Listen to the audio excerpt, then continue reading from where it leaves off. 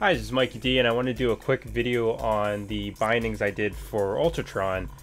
This is one game that has always been frustrating with the gamepad. It initially, I think, worked, and then it had some issues with the mappings being either reversed or the wrong buttons or something.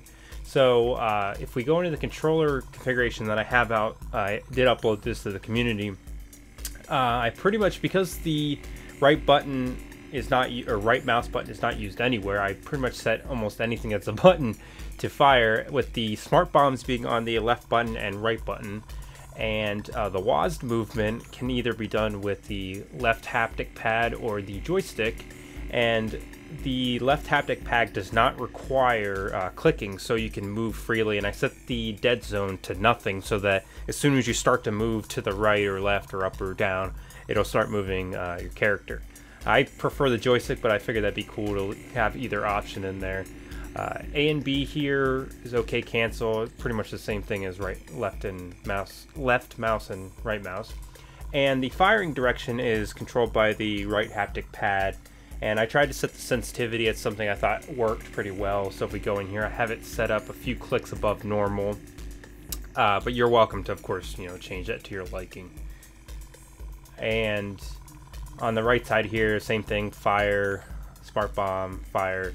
And then the menu buttons are left and forward buttons.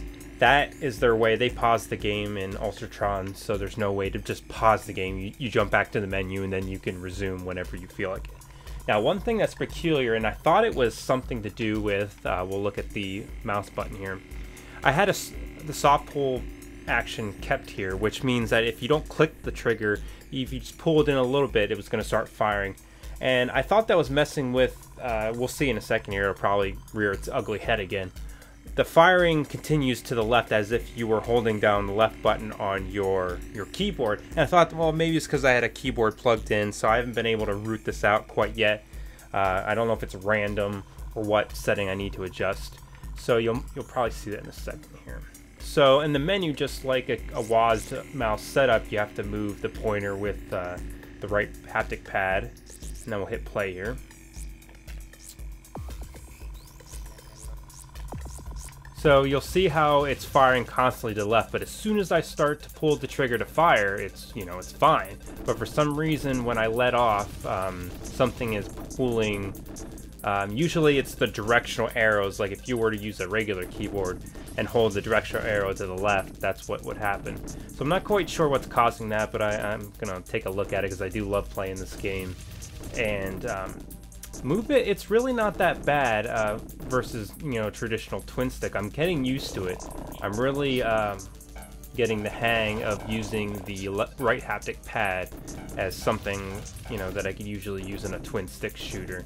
I mean, it's not going to be perfect, and it's probably going to be a training exercise for sure, but it's something where I probably, the majority of the time, probably could use the Steam controller for almost everything.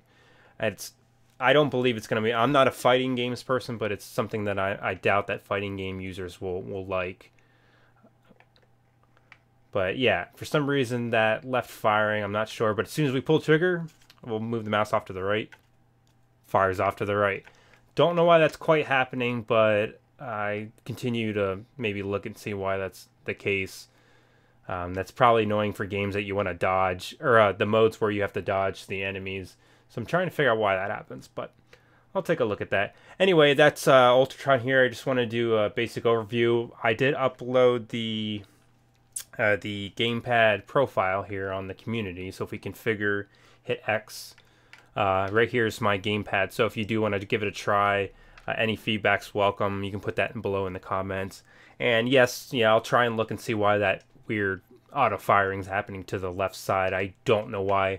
Again, I thought it was from the soft pull action, but that doesn't seem to be the case. So I'll take a look at that. This is Mikey D, and thank you very much for watching.